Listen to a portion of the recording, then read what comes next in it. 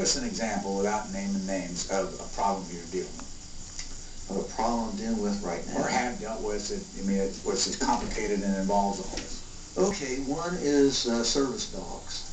A service dog is different than a guide dog. A guide dog for the blind is very well defined.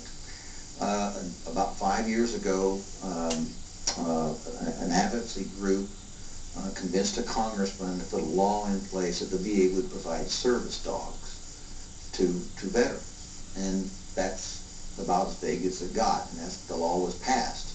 So then it comes over as a law, and my job then, because it's assigned to prosthetics, well, I have to develop regulation and policy and procedures to carry this out.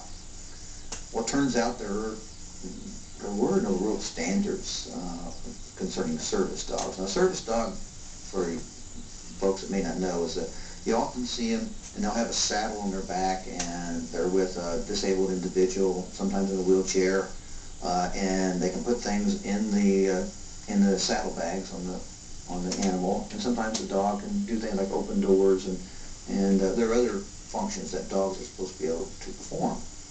And so there's a large advocacy group out there pushing service dogs as being a solution for helping disabled folks get through life and to be independent. But there's no, so I had to put together a work group because there's no standards in how to develop policy when, do you have a Chihuahua and a German Shepherd? What kind of functions do they perform, and who trains them? And you have people in prisons that train them, and you have people in their homes that train them, and so there's a website. You go to the website on service dogs, there's dozens and dozens of them. And all these folks are well-meaning, but what are the standards? So we have to develop standards to ensure quality of care to the veteran, because, the dog, you got to make sure the dog is taken care of, because then the humane folks want to make sure that the dog's not mistreated.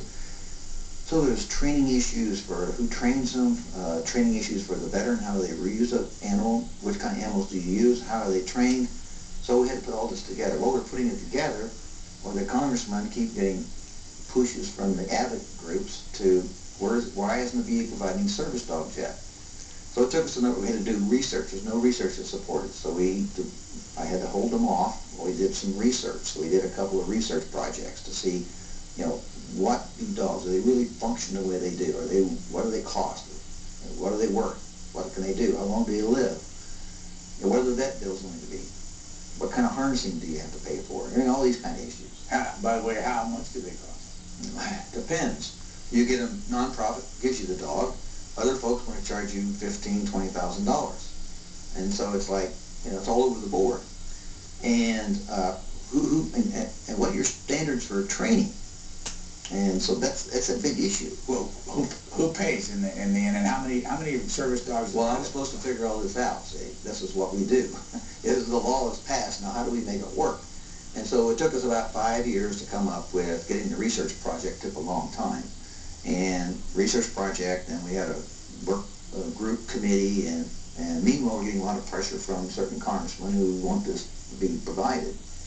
And so, but we can't. We explained to the different Congress folks why we're not making any quicker progress than we are, and so they understand that. And it's a process. But how long did it take to get that? It's taken about 5 years, and we finally have a final draft in place. And so what we're going to do is we'll provide service dogs on a case-by-case basis. We'll accept dogs only from nonprofit organizations, and we're developing standards. We have to develop the standards because there are no standards. We're working with the service dog industry to develop standards and training and other. Well, how much will VA pay of all this? We're not going to pay anything for the dog, because we'll get the dog from nonprofit. We will pay the veterinarian cost, and we'll pay for the harnessing. That's what we do for the guide dogs. And how many do you expect to have to provide? Well, that's another thing we don't know. That is an unknown to us. We're going to do it on a case-by-case basis, because at this stage we have no idea which disability we can use a service dog, and those are unknowns for us. But just for case of this discussion, how much did it cost you to do those studies, and how long did they take? Oh, they cost hundreds of thousands of dollars to do the studies.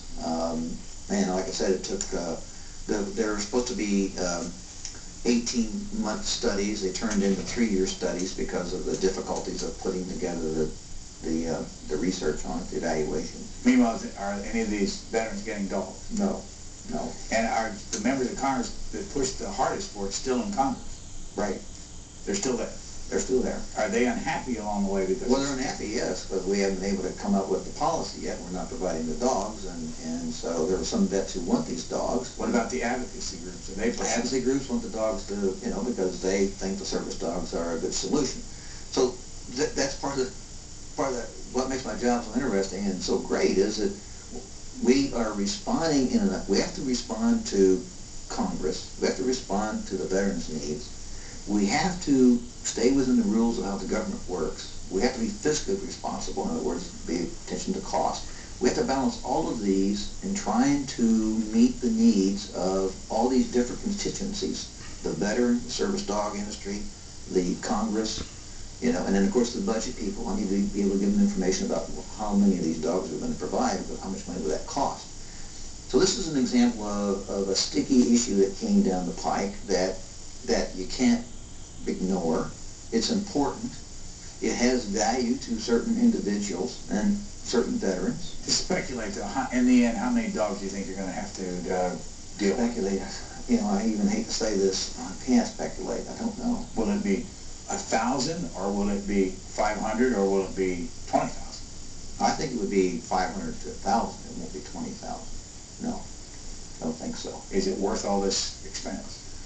All this time? Well, that's always the crucial question, is it worth the expense? If the dog is able to perform what it's supposed to do, then it'll be worth it to the individual.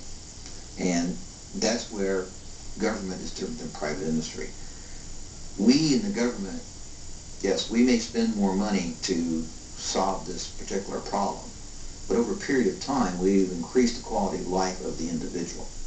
We've put stability into the industry. We have responded to a law. And so we've been able to stabilize what has been an unknown area and put some structure and form to it and begin to frame it. Now, whether it's worth it or not, when you're dealing with the human body and the condition, is this arm worth $2,400 and is it worth it versus the myoelectric arm, which is worth maybe $60,000? So which one of these is best for me? Cost-wise, the bean counters will say, no, you go with this arm.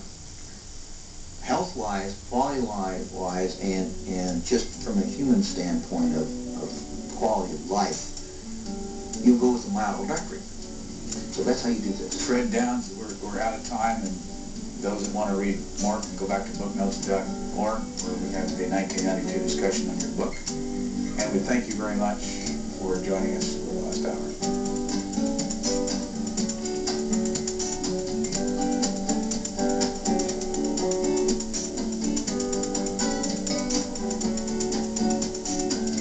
For a DVD copy of this program, call 1-877-662-7726. For free transcripts, or to give us your comments about this program, visit us at qna.org. Q&A programs are also available as C-SPAN podcasts.